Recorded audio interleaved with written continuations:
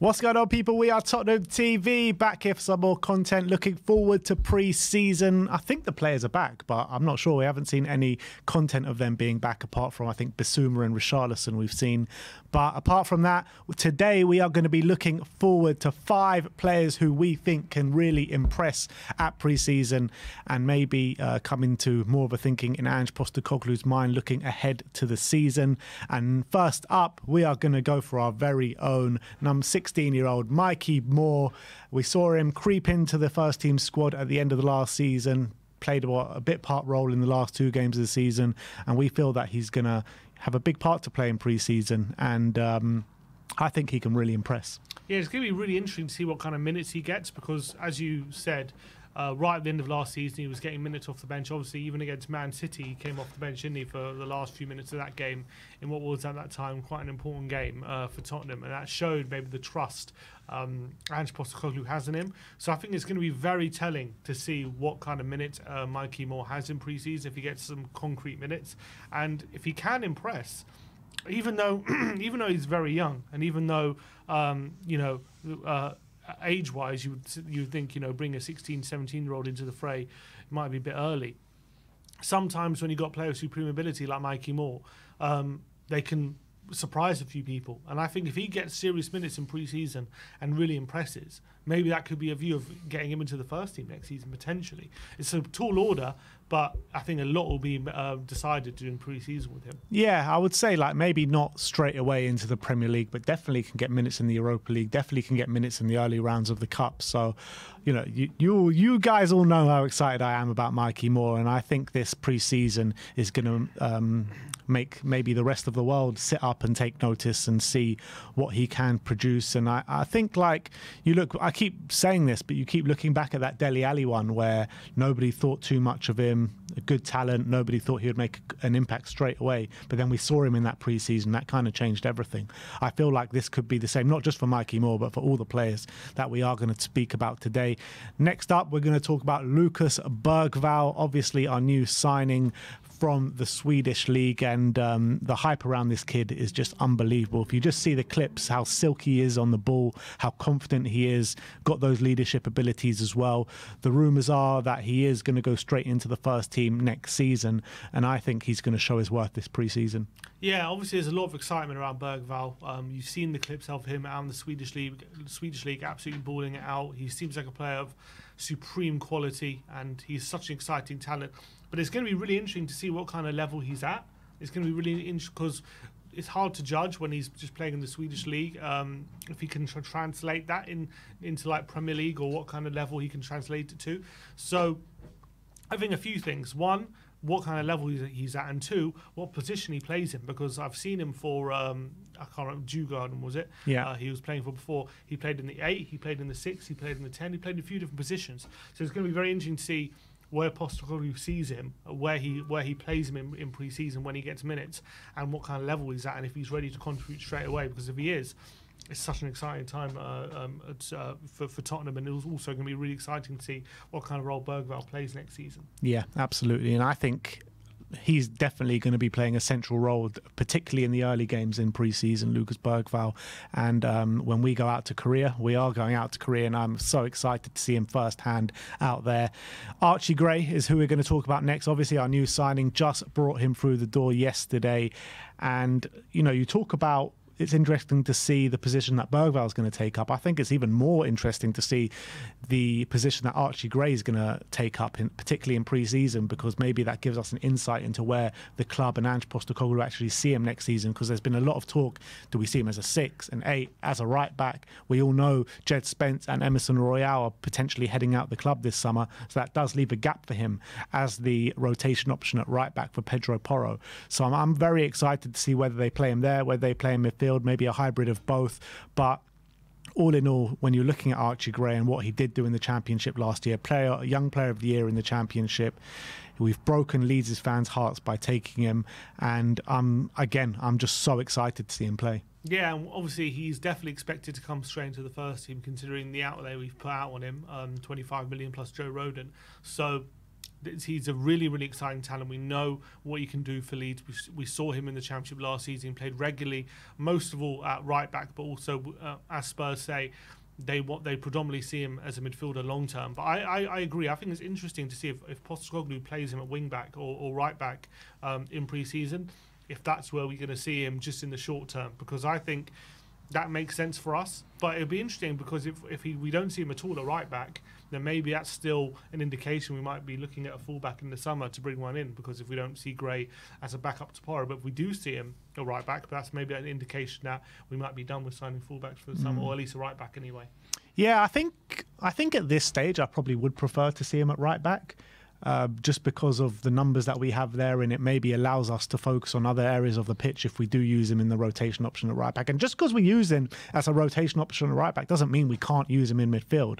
So, but I think for this season coming, I think that's where I predominantly like to see him. And you got to remember, guys, like a right back in an Ange system is pretty much a central midfielder anyway. So I think he can take to that like a duck to water.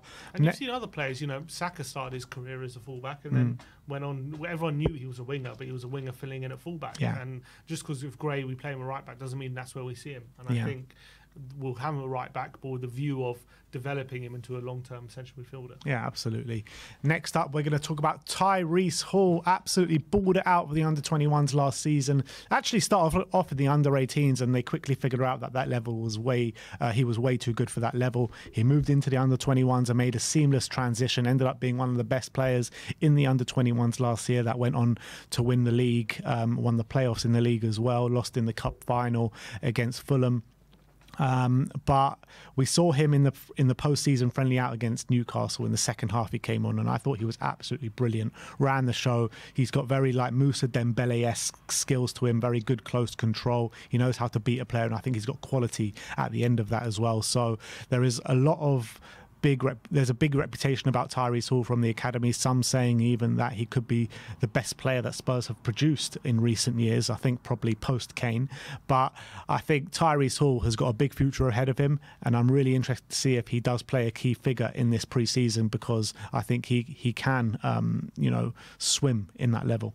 What's interesting about Tyrese Hall is he's obviously a very young player who plays a position that we desperately need. He fills a hole in the squad. Obviously, all the fans are desperate to sign a new number 6, a defensive midfielder in that position, because it's a very important position, and it's a position that we're lacking at the moment when it comes to closing the gap on the top 3. But if Tyrese Hall shows he's capable of playing that kind of position to a really good level, that would be a really interesting prospect for Ange Postecoglou to consider going forward next season. And maybe we could see him as one of our options in that number 6 position if he has a really good pre-season.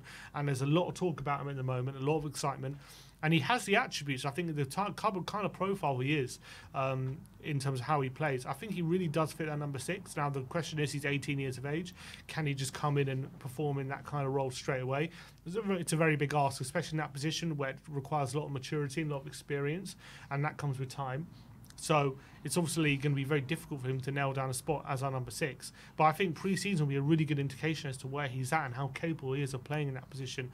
And if he shows himself to be capable, could save ourselves a bit of money. Yeah, it's true, because he's never come up against a level of opposition that we are going to come up against pre-season. You're looking at the Bayern Munich game, even championship teams like QPR, SPL teams that we're going to play like Hearts.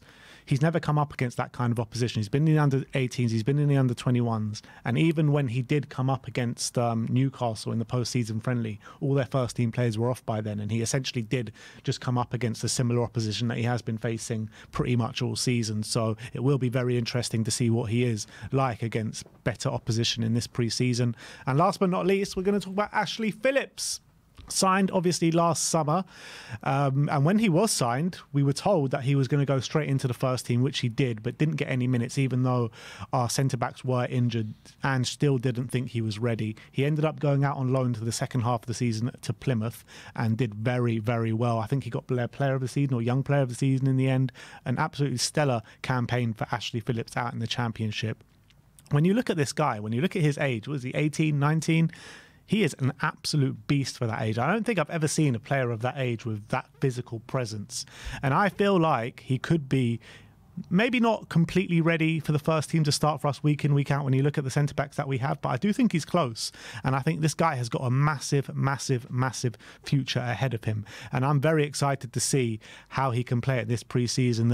I think his physical attributes are there, but I think what he's lacking at the moment is maybe some of his on-the-ball qualities, and I'd like to see that maybe being nurtured a bit by Ange Postecoglou in this pre-season, maybe with a view to loan him out. But if he can do really well and show that he has improved that side of his game, then maybe he can be here to stay for next season. Yeah, it's going to be very interesting because there are rumours of him going back out on loan after a really successful loan spell at Plymouth. But maybe if he's come back with renewed confidence and he's come back with a sense of I'm actually ready to make an impact in the first team, again, it could be another player where he could be a backup centre-back to the ones we have already, and we could save ourselves a bit of money rather than looking for a defender. It's going to be a lot decided on how he performs in pre-season, obviously if he's not loaned out before then.